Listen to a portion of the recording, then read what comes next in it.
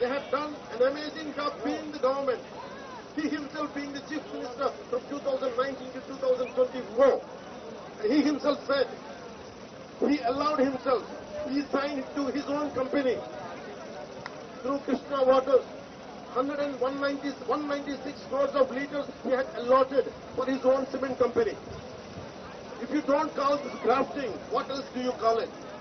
I want the national media to understand, to take it to the entire nation. This is how the YCP-led governance and YCP leader has robbed the state. And even today, still, even today, that arrogance didn't come down. And I want to make sure national media and the Andhra Pradesh NDA governance led by Honorable CM Sri CBN Garu, and we are not going to spare such activities. We are not going to spare any kind of damage been done to people, been done to oppressed communities, been done to common farmers, been done to Dalits. We are here. We want to give assurance to the people of Palnadu, to the people of Bhimavaram. We are here. We will fight for your rights because the issue is, it is my High Court right now. We will appeal to High Court. And from my side, I'm saying environmental clearance has not been given till they come out clean. And this is people's property. And so many canals, so many tanks, so many water bodies have been destroyed for this thing, for this plant which is yet to start. And very soon we will ask for a committee which will look into it, which has robbed this. And this guy, even for opponent people, when we are in opposition, even for 1 square foot of land has been any kind of violation is that this guy used to harass everybody. And he himself had usurped hundreds of acres of land. As claims say, as the local villagers say, in this 1,500 acres, there is 300 to 400 acres of forest land is there, and I am going to ask the forest department to use longitude and latitude and make sure and use the right coordinates to make sure to identify forest land and cancel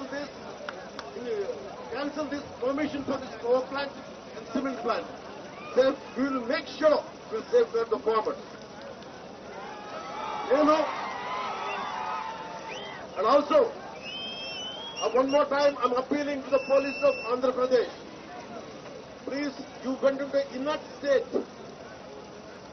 మీరందరూ police అధికారి యంత్రాంగాన్ని కూడా చెప్తున్నాను, మీరు మెత్తబడిపోయారు లేదా భయపడుతున్నారు. గత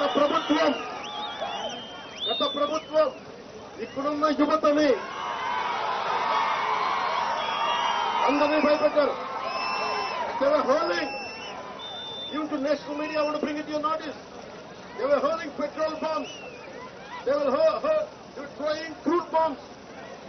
One of the YCP MLA and his brother, they came here, they hurled petrol bombs and crude bombs and they broke the heads of farmers who were showing their dissent.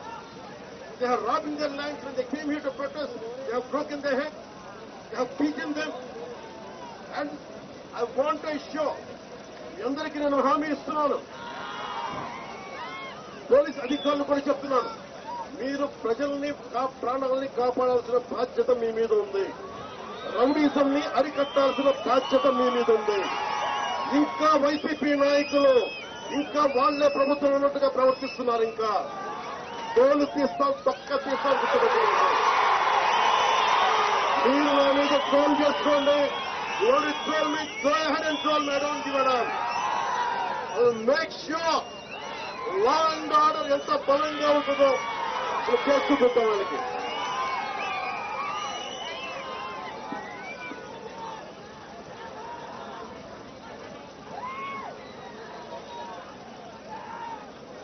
So always my concern